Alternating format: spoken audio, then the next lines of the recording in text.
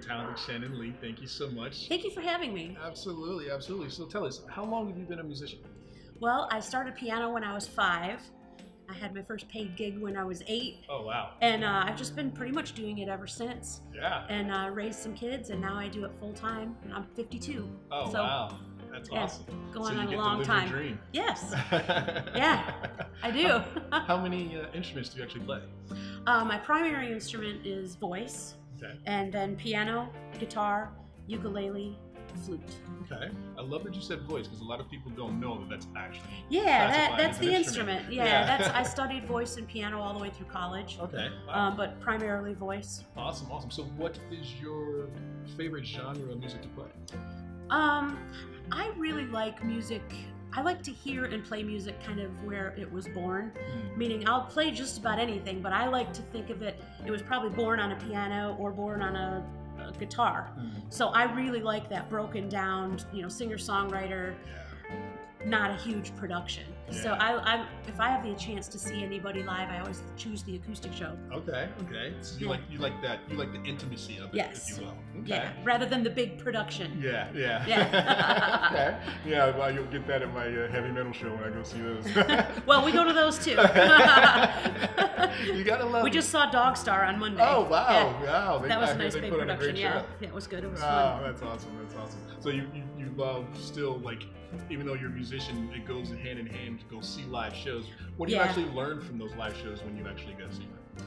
I try to go as a spectator, but it's almost impossible. Yeah. I'm always listening to the sound now. But I always try to study a little bit about what makes it so appealing to watch. What is it about this particular band that the masses love? Yeah. And so I always kind of try to study and just see what I can draw from what they do to maybe add a little bit of that into what I do. Absolutely. The best compliment is taking something from someone else and resulting it for them. So being that this episode is about love of music, what does a love of music truly mean to you? Oh, wow. Well, my thing about music is for me, it's the one thing that can never be taken from me. Even if they took all my instruments and if something happened and I lost everything, they still can't take it from me. And I can always sing and I can always do something. And it's just something that is so dear to me. And it has gotten me through a lot of rough times. It's brought me a lot of joy. I've met so many people. It's just an integral part of who I am. So I feel like it's almost written in your DNA. Yeah. Like asking me to stop would be like asking me to stop breathing or something. I don't think it would be possible. Yeah. I will always have to do it in some capacity. And now, with that love that you have, to display that love, you got to play out a lot. You've been playing out for many years, as you said. What does it feel like being in front of a crowd and playing live to you? It's just a thrill. I like the connection. I especially like it when the crowd is engaged. They're chatty. Yeah. It's great. I love the interaction with people. I love hearing people say that song reminded them of something. So I just really enjoy the interaction. And then sometimes the crowds aren't engaged. And then I just take it in a different direction and turn it more inward and just enjoy the experience of being able to sit there and do what I love. Yeah. So it's different from time to time, and I always approach it so grateful. I'm so thankful and grateful that my life has worked out that I can do this as much as I want. Yeah, exactly. That's the key, as much as you want. There are, in some professions, they say, if you don't get nervous, you don't get the butterflies before you go out to do your thing, then there's something wrong with you, you're not doing it right or something like that. So do you still get the butterflies? I do. Do you really?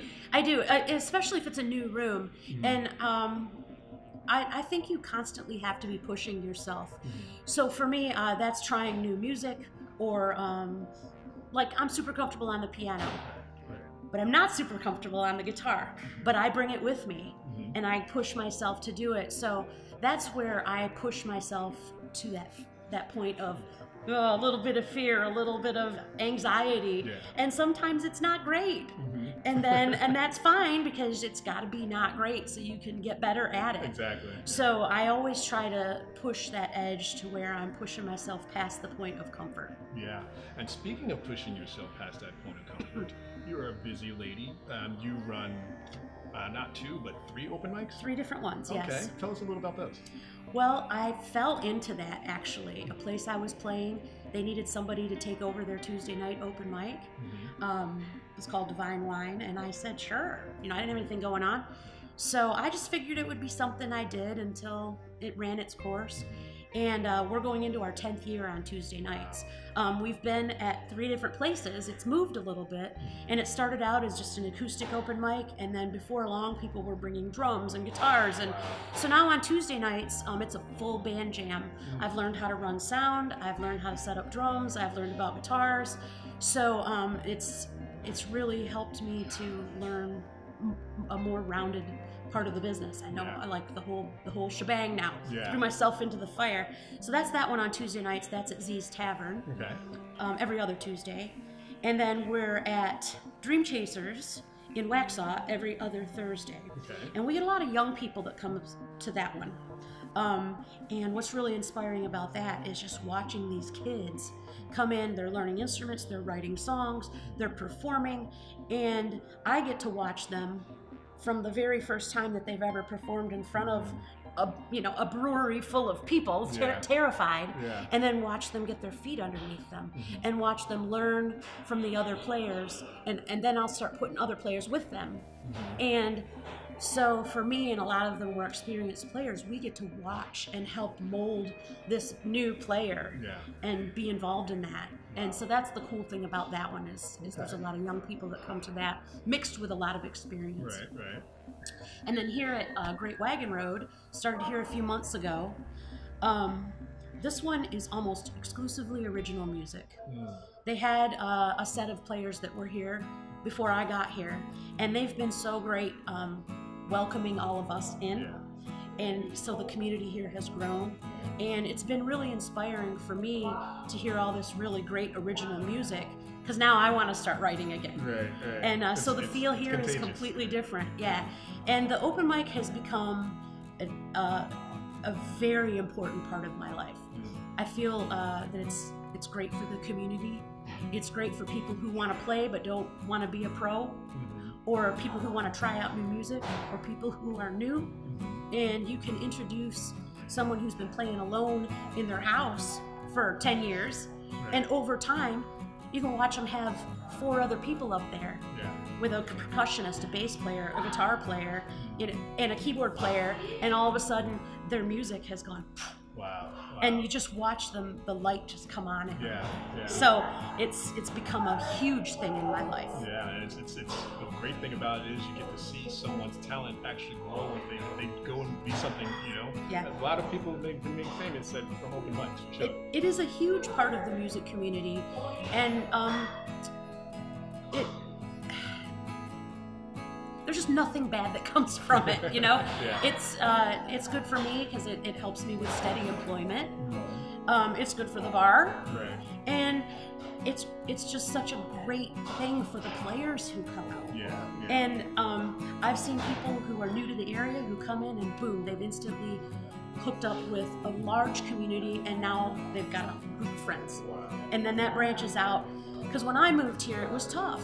I had a hard time kind of finding my way. And that's another reason why I do things the way I do. I want to make things easy for people who move here, to get them plugged in. I can say, what are you doing? What do you want to do? And I can say, you need to go meet this person, or you need to go to this other open mic. This one will suit you better. And we all do that for each other. That's nice. Because since there's so many and they're all different, we all kind of know. And so we're like, you know what, you need to go to this one, you need to go to that one, or they'll go, you need to go head over to Shannon's open mic. And we all work together, and I think that it has helped the community grow. With most things, if everybody's succeeding, then we all kind of rise together. And that's part of the change that I want to see, and I think it's happening more and more and more. That's awesome. I'm sure the community is very, very thankful that you're doing that. And from what I hear, you're going to be gracing us with some music tonight?